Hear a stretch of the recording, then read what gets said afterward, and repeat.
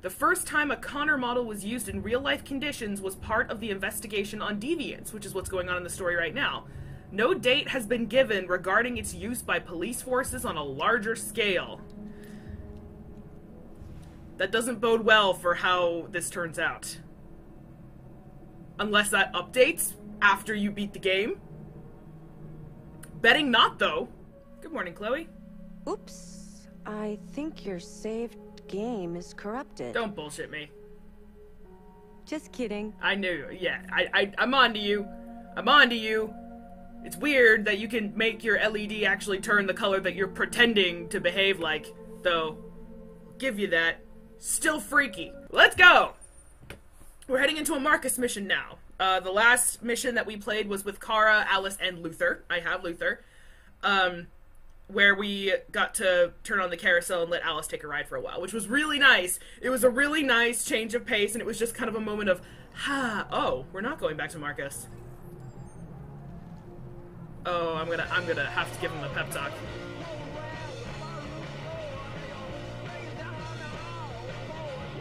Getting out. Just making sure everything's going. Alright. This is my moment, right? This is when I'm gonna have to, like, actually confront, cause, like, seriously, I tried twice on approaching him on the subject of his anti-androidisms. He's not willing to tell me. But I found the picture of his son Cole on the table next to where he passed out drunk with a gun in his hand. He's keeping it bottled up inside. Pun slightly intended because he's an alcoholic. And it's obviously not doing him any good. He needs to tell somebody. And I'm gonna get him to tell me. That's what I'm gonna do.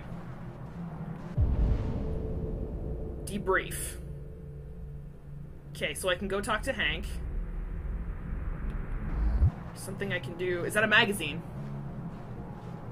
It's really weird playing this game again, because again, it's been like 3 weeks. Look at it, you can see the snow landing in my hair and on my coat. That's so cool. I love this. I love the dynamic weatherness on me so much. What happened to the man of the century?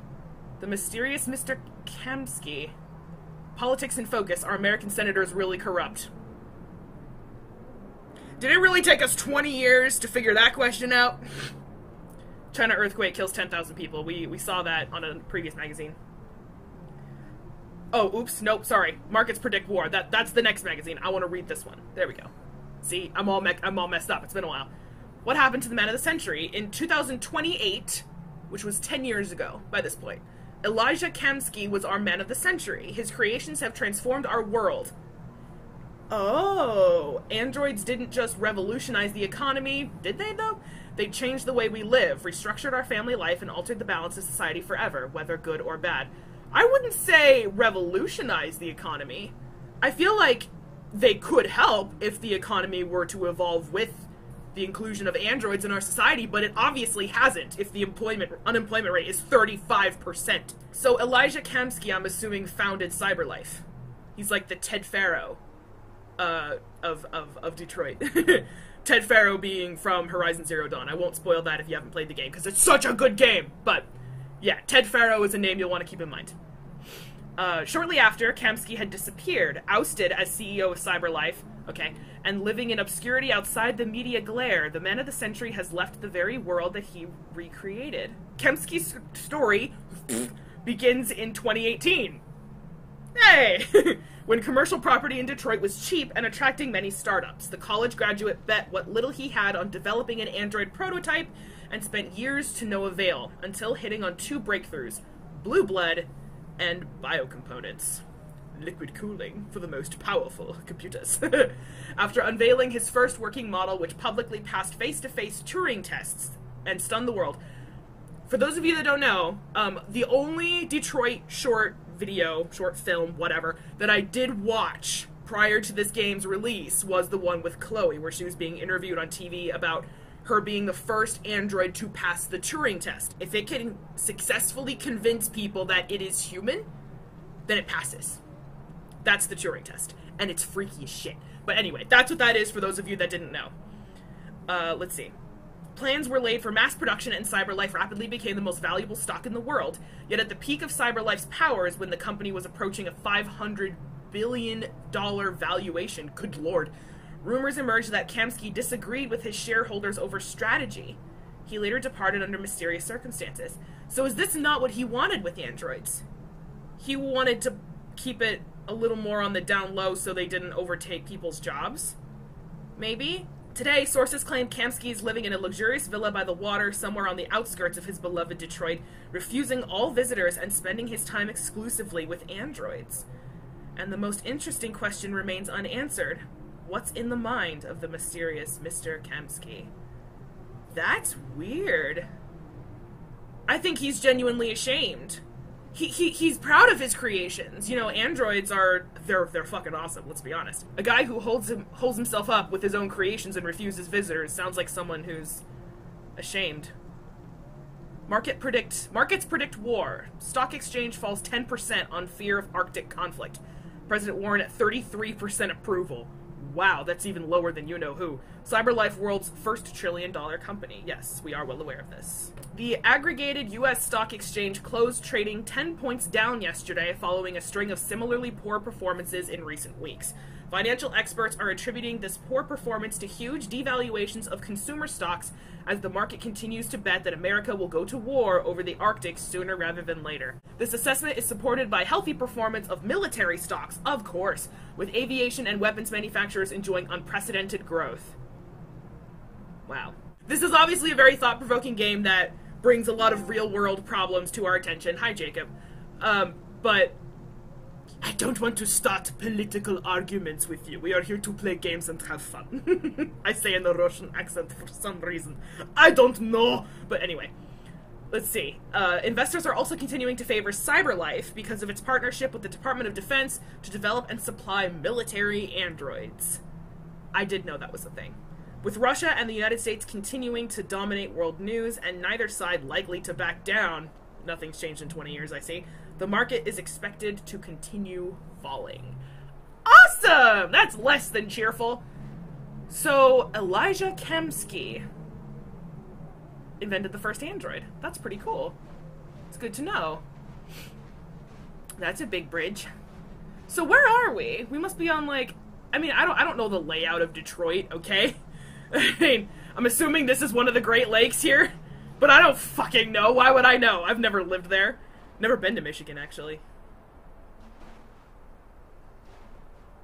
He's having a bad day. Nice view, huh? Beautiful. I used to come here a lot before. Before Cole.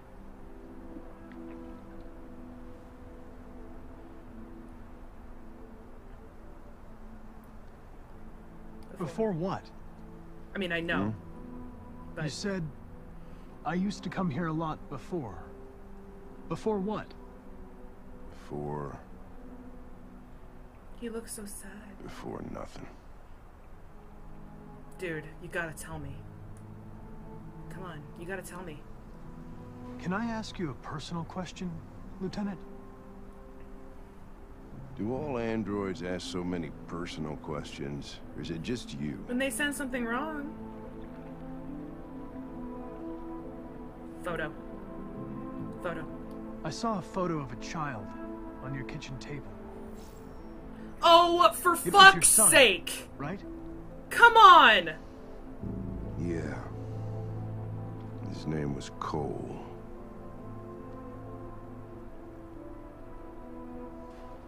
Really?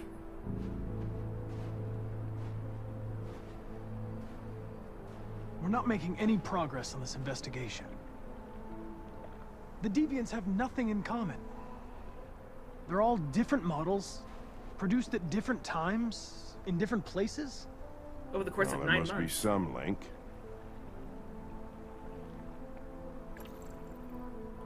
Well, RA9. Yes. What they have in common is this obsession with RA9. It's almost like some kind of myth. Something they invented that wasn't part of their original program. Androids believing in God. That's not what what's it this is world it? coming to? You seem preoccupied, Lieutenant. Oh, obviously. Is it something to do with what happened back at the Eden Club? Oh, that. Those two girls. They just wanted to be together. Mm-hmm. They really seemed in love.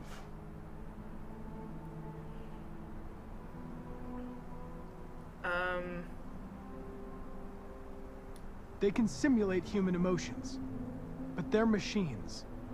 And machines don't feel anything. Well, that's... What about you, Connor? What about me? He's actually asking You about look me. human. You sound human. But what are you really?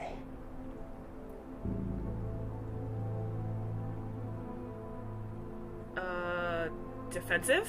You know exactly what I am. In any case, I don't see how that's relevant to the investigation. You could have shot those two girls, but you didn't. Yeah. Why didn't you shoot Connor? Hey! Some scruple suddenly enter into your program?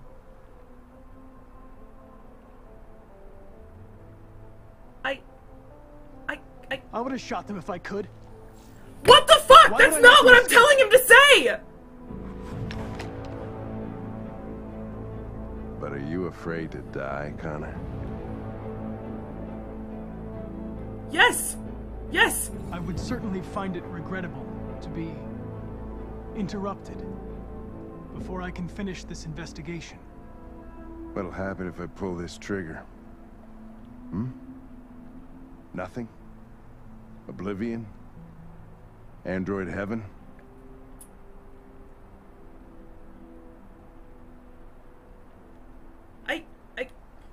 Where does all your anger come from, Lieutenant? Some unresolved trauma in your past? Obviously! You think you're so fucking smart. Always one step ahead, huh? Tell me this, smartass. How do I know you're not a deviant? Oh shit. I self-test regularly. I know what I am and what I am not.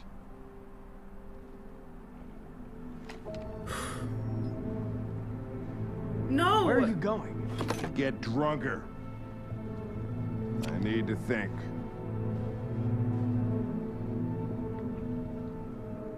Oh no! I unlocked a specific path because he's tense! Could he have killed me just then? I saw the photo, I discussed the photo. That thing that was apparently so important that I found. I talked to him about it and he didn't like it. He's supposed to draw his gun on me.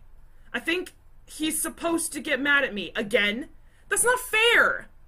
Come on, I'm trying to fix this. And the game won't let me. I showed fear. Hank is placated and he left me alone. What does that mean again? I don't remember what placated means. Placated, whatever. I still have an hour for my video. I'm uploading the demo to the Persistence right now to date this cluster of Detroit videos here, where I'm fittingly wearing a shirt that says "Keep calm, I got this." Make someone less angry or hostile. That's what placate means. Okay, I think he could have totally shot me. He could have totally killed me there. So I think that was good, but now he's tense. Again? Come on, yo. Like, really? That software instability went way down when I chose to leave him down to tense. Then it went way back up after I spared those girls. Then it went down an itty-bitty bit, and now I'm back to tense again? The fuck, game? God damn it. Whatever, let's just keep going. November 7th. Oh, here we go. Now we're back to Marcus. It's putting in little itty-bitty Connor missions in between everything that's throwing me off. Oh, dude, that's John. It's John. And whatever your name is, I've seen you everywhere. You klutz! Pick them up and make it snappy. Oh. Stratford Tower.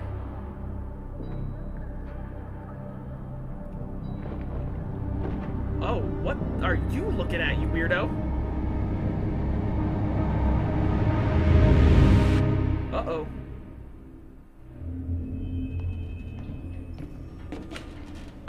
Oh no! We can't stay silent anymore. It's time humans heard what we had to say. You know they'll never listen to us. And revealing ourselves will put us in danger. If we want freedom, we need to have the courage to ask for it. That's the only way. He's not wrong. But What do you want to do? humans don't learn. Oh, Channel shit. 16 broadcasts from the Stratford Tower. The control room is on the top floor. That's where we need to go. Dude, this is like freaking Mission Impossible now.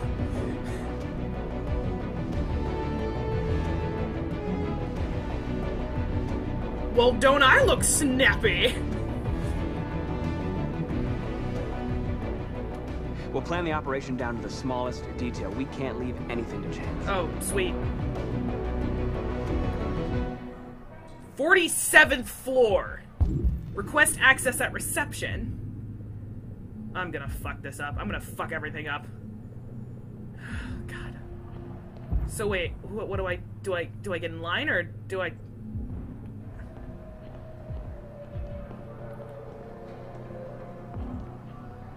High-speed elevators.